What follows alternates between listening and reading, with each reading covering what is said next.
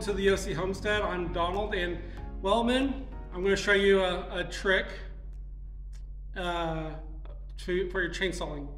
So I drilled a hole in the top of my scratch here and ran a piece of paracord through it and put a little clip on it, so I can take and just hook this to my belt loop, and I'll have my scrunch with me anytime I'm out there in the woods cutting wood. The scrunch is a very important tool to have. You have the flathead screwdriver and the wrench. This will fit the spark plug also, but it also fits the chainsaw bar nuts right there. So let's go through and tighten our chainsaw blade. I just got done sharpening this. Now I need to tighten this. As you can see, it's loose. So what you're gonna do is you're gonna back off your nuts just a little bit, just to get it loose.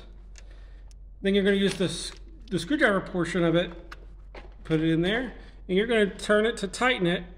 At the same time, you're going to be checking the tightness of your blade or chain, and you want it to where it's just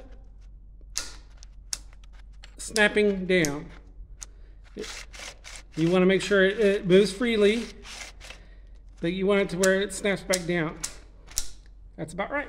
Then you want to tighten your blade, your bar back up.